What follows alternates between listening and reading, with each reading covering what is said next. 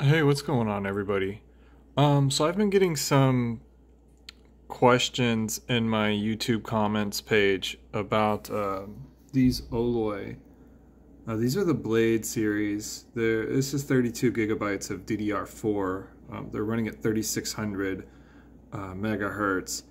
And I guess somebody asked a really good question about the color quality of the RGB. Now, he asked if it was a solid white or if it was a little more yellowish, and this will actually answer his question. We're gonna go to as good of white as I can get it here. We're just gonna type it in. Yeah, so this is as solid white as I can get it.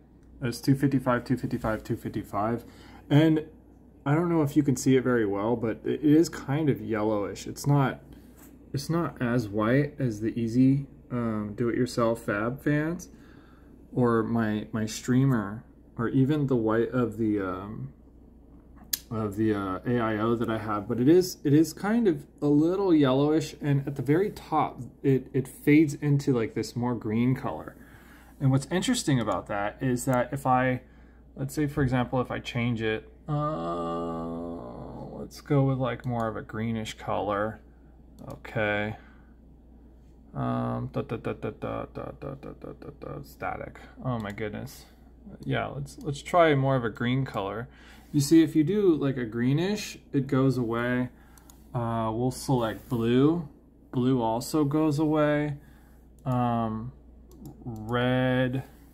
Red does have a little bit of green up top. So I think that's more like of an aesthetic thing that they decided to do when they developed these particular RGB DIMMs.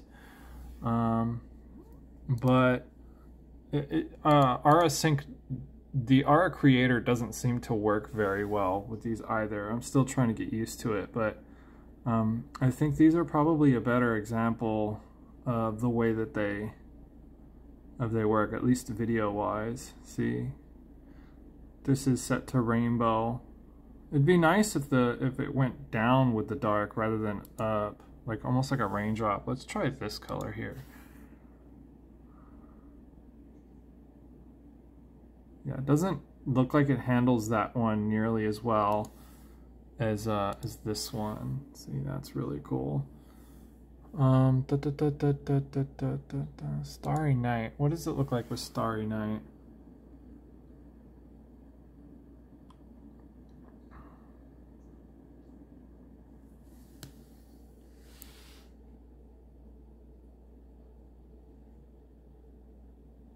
So I guess there you have it.